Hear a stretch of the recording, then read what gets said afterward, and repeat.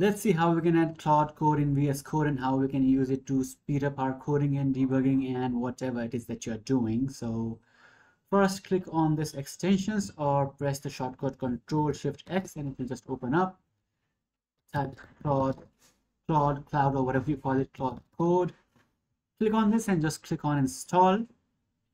After installing, we will connect it to our Claude account.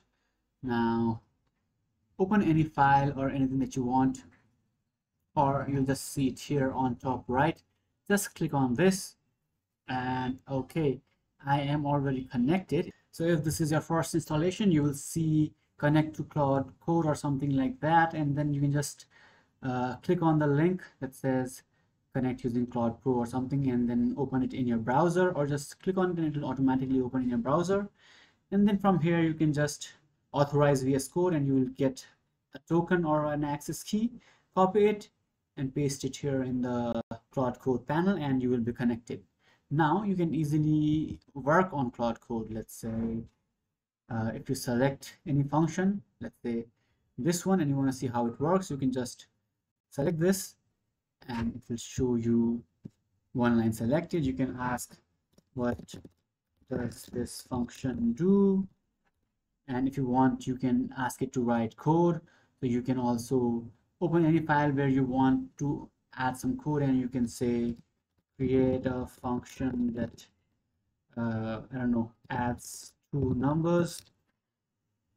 Okay, and it's still working, but once let me just stop this, and you can ask it to do anything, and you can add some comments here to do create a function that so and so, and you can just write here create all the function according to the to-dos that I have created in this file, and it will ask if you want to make this edit.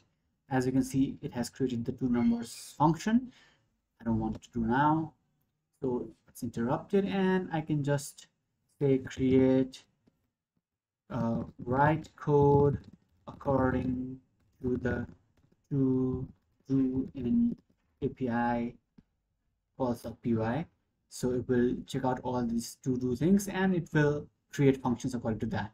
So this is how you can install Claude Code in your VS Code and use it to write code and speed up your workflow. If you have any questions, let me know in the comments below.